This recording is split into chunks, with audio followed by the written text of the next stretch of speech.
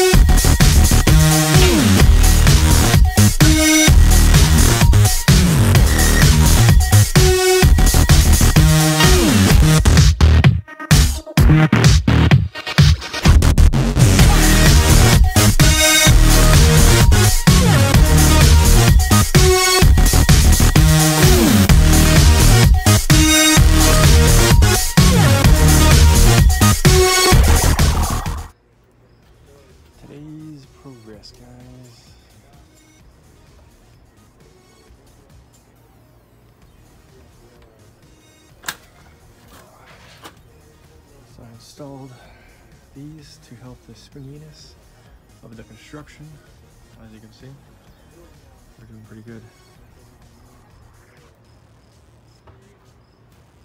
And another thing that I've done, so you can see along here, everything is flush and nice and tight. Again, I did something similar to the other side,